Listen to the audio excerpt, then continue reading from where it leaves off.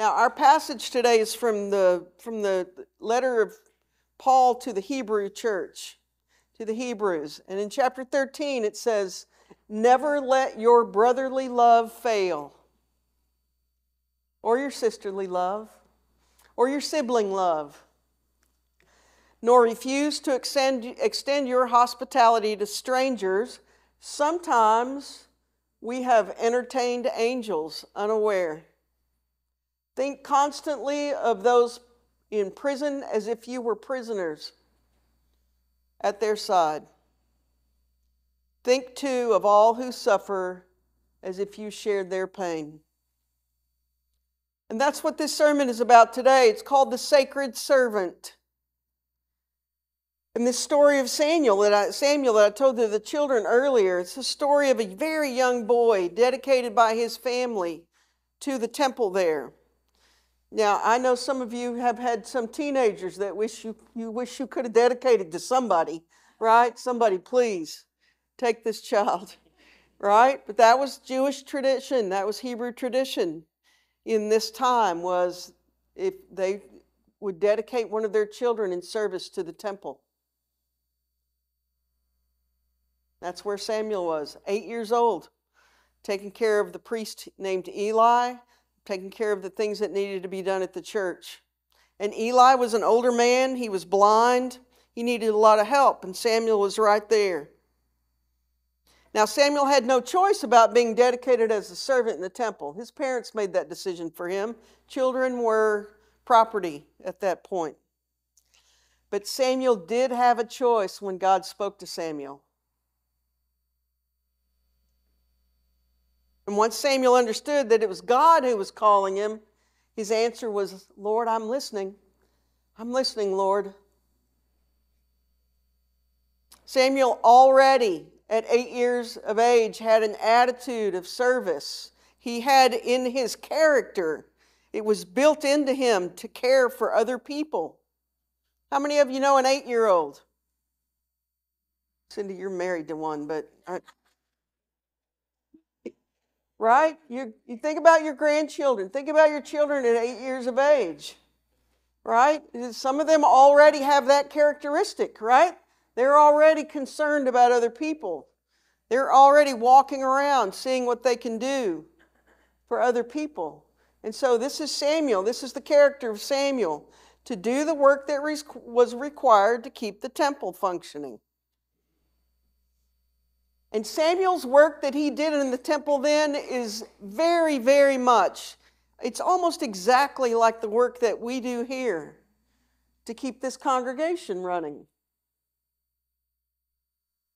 And there are those of you here who have that same character that Samuel had. God's sacred servant, Samuel. You're just like Samuel. You're always looking around to see what needs to be done, who needs help, where can I serve, what can I do. You folks are fulfilling that scripture in 1 John that says, "Children, let's not just love with our words, let's love with our actions and our deeds." And there are people sitting right now in these pews next to you or across the aisle from you who dedicate time in their day every single day to pray for you and me. That's an act of service. How many of you know who Charlotte is? Miss Charlotte's not here this morning. You know who Charlotte is? Charlotte is, she's an African American. She was here last night. She has a walker, right? All right. How many of you have been prayed over by Miss Charlotte?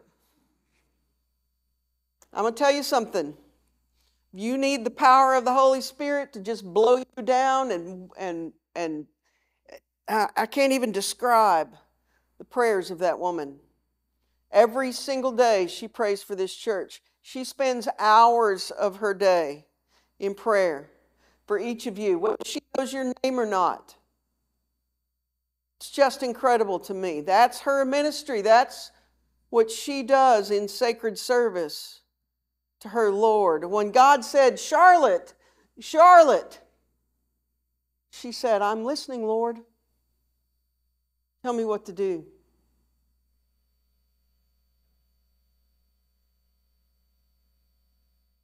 And I know that many of you, Max, there's always something, right? When you have a house, there's always something that needs to be fixed.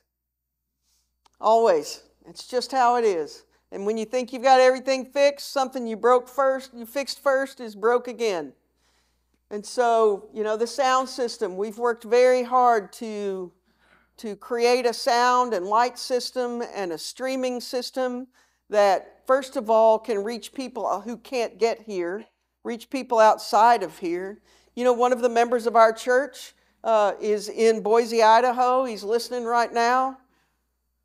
Chris? All right. He listens every Sunday. He texts me or emails me right after the service. It's wonderful. Chris is a member of this church from Boise, Idaho, because your money made it possible for that camera and that software and all that equipment so that we can share the gospel of Jesus Christ and never have to leave our seats. And so, I'm not going to talk to you about the air conditioner right now, but we're going to be having a fundraiser in the fall when it's not hot anymore. We're going to have a fundraiser in the fall. Those of you who are interested in helping me organize that, we're going to build a fence around the playground, which needs to be done. The insurance company says we need a fence, so okay, we're going to build a fence, but we're going to sell fence panels that you can buy in honor of a loved one. We're also going to have a brick path, and you can buy bricks in honor of a loved one. And whatever proceeds we get from that, we're going to buy a new air conditioner, because this little unit right outside here that was born in 2008, she's working hard. She's working hard.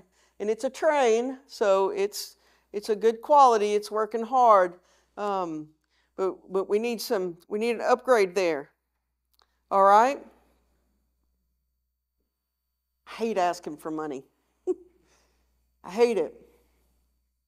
But it's just part of what we do, right? It's part of our sacred service. And so I'm grateful for those of you, because you don't have to. You don't have to do it. And I know that you do it out of love and out of obedience to the Lord.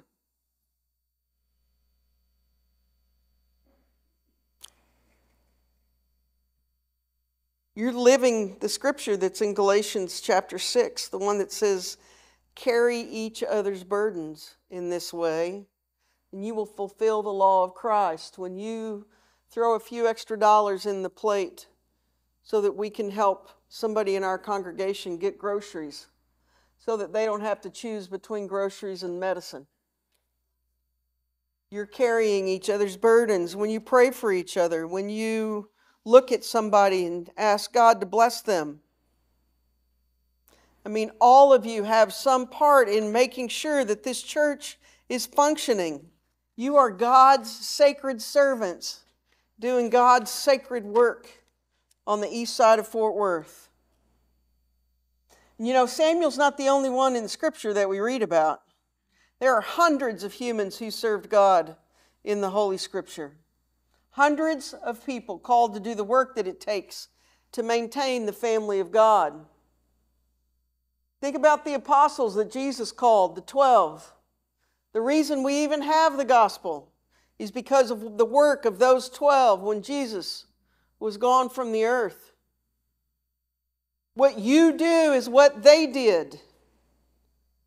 That line of servitude, that sacredness in the time that you spend making sure that this congregation is functional, is the same thing that the early church did to even get us started. And I want you to recognize, when I say sacred servant, I'm talking about you.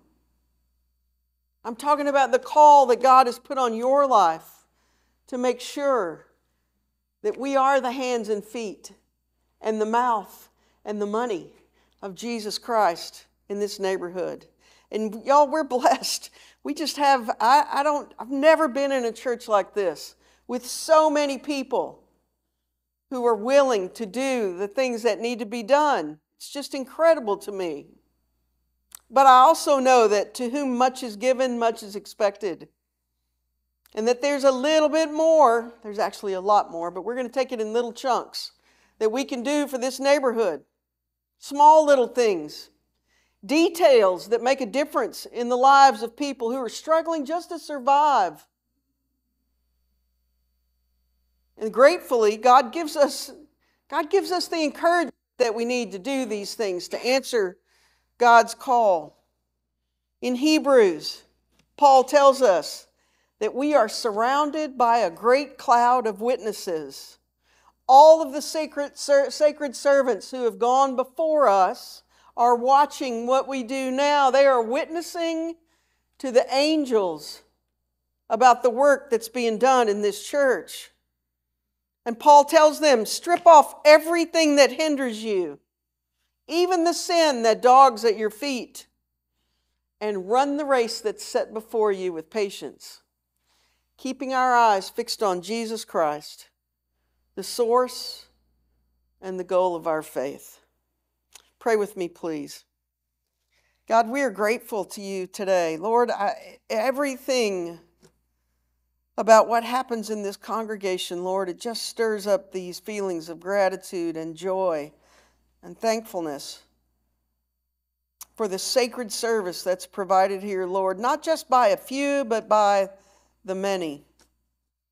And God, we have an abundance of people willing to do the work that it takes to share your gospel, to share the good news that we are loved and that we are forgiven. And so, God, as we leave here today, we don't just leave our attitudes of sacred service here in the pews where we sit. God, we take those with us. Lord, for Linda Parker, who's sitting vigil right now with Bill.